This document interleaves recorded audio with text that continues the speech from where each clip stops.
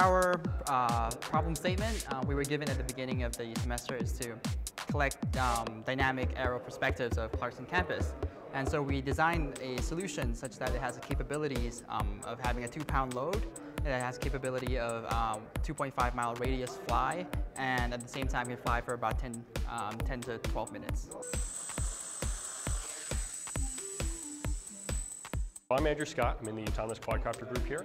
I'm a freshman and I'm going into aeronautical engineering. I'm part of the electronics group, so I'm going to help doing with the motors and speed controllers and the IMU unit, getting all that stuff set and tested.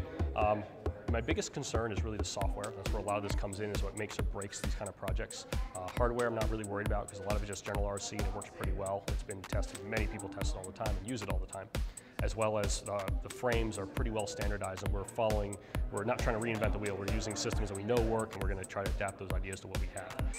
My name is Matthew Romagen. I'm a senior electrical engineer with a software minor. I am currently helping Ajay with the software portion of this design. I'm going to be participating in general route guidance, getting the PID system working properly, making sure that it has smooth and stable flights, and that it has proper sensor responses to everything that we throw at it. I'm Tyler Conlon. I am the testing supervisor for the project. So mainly I'm looking to make sure that we don't have any accidents during the testing process. Also, the testing process it can be kind of long, so it's everything from when you build the quadcopter until you are flying it for the mission that it's being used for.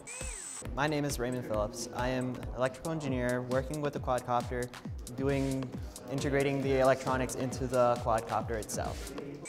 My name is AJ Sonar, and my role in this project is a software programmer. So I would be in charge of writing the codes for this project. For me, it's a great experience because I do have an interest in academic positions. So I have enjoyed working with, I have worked with students even before. So I like the experience of working with students from different departments. It gives you sort of a different perspective of the same problem statement. And especially working with undergrads, it's a good experience in the sense that you get to know some really cool and interesting ways of solving the same problem. So it's a good learning experience.